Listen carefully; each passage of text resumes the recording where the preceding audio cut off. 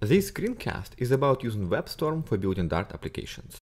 I will show how to download and set up WebStorm, create a command line Dart application, how to run it, debug it, and test it.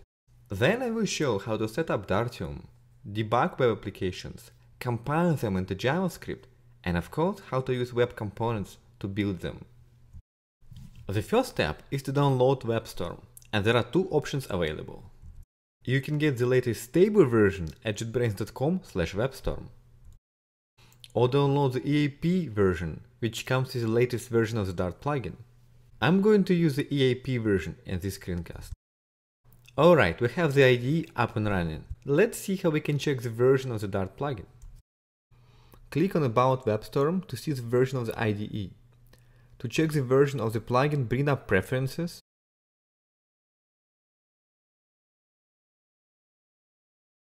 search for plugins, and then search for Dart. WebStorm comes with a very nice code formatter. To customize it, search for Dart and click on Code Style. Here, create a new scheme. Let's call it Screencast, and now change the settings. The preview panel will reflect all your changes.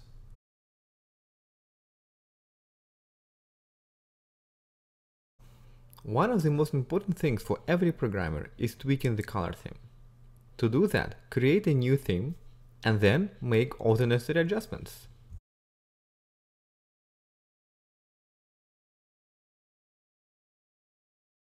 Alright, we've learned how to install and configure WebStorm. I think we are ready to create our first Dart application. Start with creating a new empty project. Then click on the Dart icon to select the Dart SDK home path. Make sure you enable the Dart SDK. At this point, you can set up the directory structure of your application and add pubspec.yaml. Pubspec.yaml has only one dependency. To install it, right-click on the file and run the install packages command.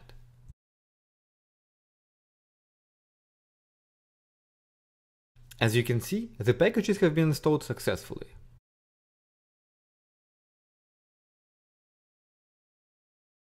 Now let's add a library, simple calculator, with one function that adds up two numbers.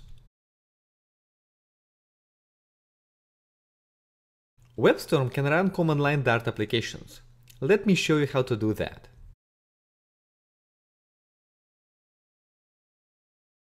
But I have more interesting stuff in mind. I'm going to test this function. Obviously, I need to add a test file. Please note the auto-completion for imports.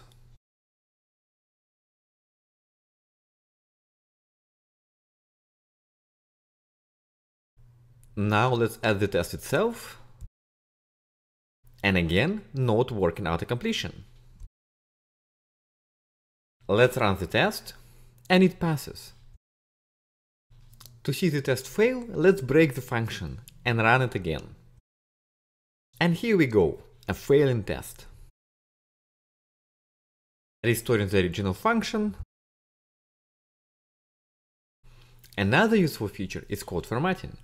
Let's add a few spaces, select the line, and here you go. So far, WebStorm supports only basic refactorings, but even those can be extremely useful. I can, for instance, extract a variable.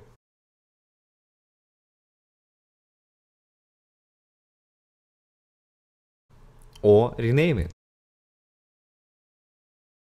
In addition, WebStorm integrates with the Dart Analyzer. So if you mess up your types, you will see a warning.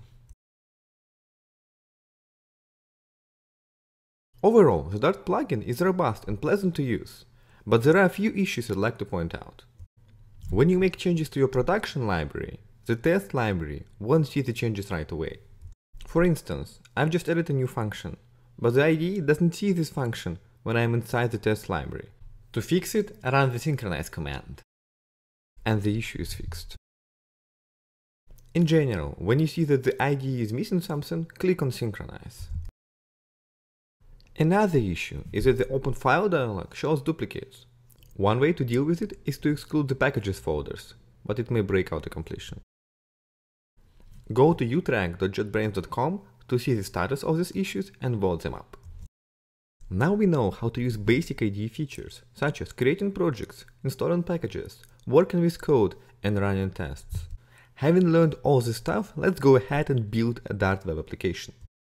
This time, I am creating a Dart web application project instead of an empty one.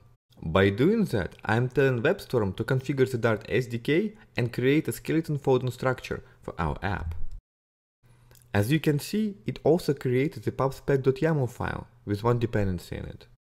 Next, I am creating an HTML file for our app. It looks like I forgot to install packages. Let me do that real quickly.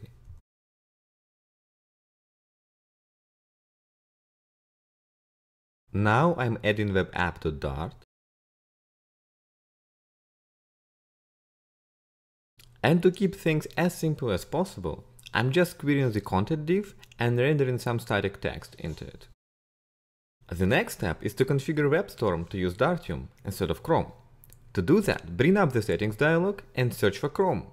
Here, point the IDE to use Dartium. Next is to configure Dartium to work with WebStorm. And to do so, I'm launching the browser, going to Chrome Web Store. Here I'm searching for JetBrains, and finally installing the extension. I'd like to point out that this setup has to be done only once. Alright, we have WebStorm and Dartium working with each other. Let's jump back into our project and start our application by clicking on Debug app.html. And here is our message. This application is simple enough, so debugging is kind of silly, but I still want to show you how to do that. Let's add a breakpoint here and restart our app. The last thing regarding building web applications is compiling Dart code into JavaScript. To do that, we need to run Dart2.js. Right-click on webapp.dart and here we go.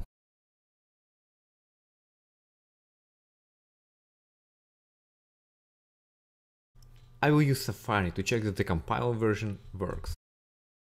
What we've just learned is how to set up Dartium and WebStorm to work with each other.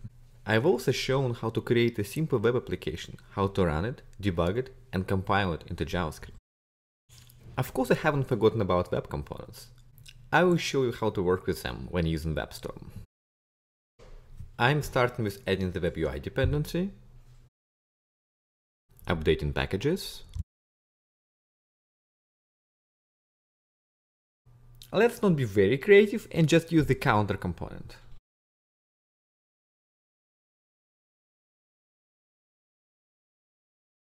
Some cleanup. Just for now, I'm going to compile my app using this command, but I will show you how to set up WebStorm to do that in a second. Launching the app. As you can see, it's working. Suppose I've changed my component to increment the number by 2. I don't really want to switch between the IDE and the console all the time to run the compiler. What I'm going to do instead is to set up a file watcher that will recompile my app every time I change an HTML file. Let me show you how to do that. First, I need to add a build file that will recompile my app.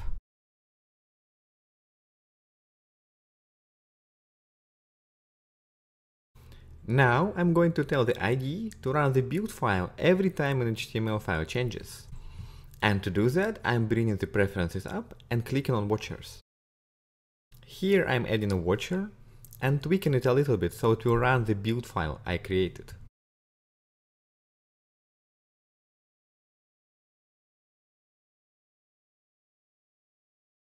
Now I can make the desired change and without running anything in the console, see the change being reflected in the browser.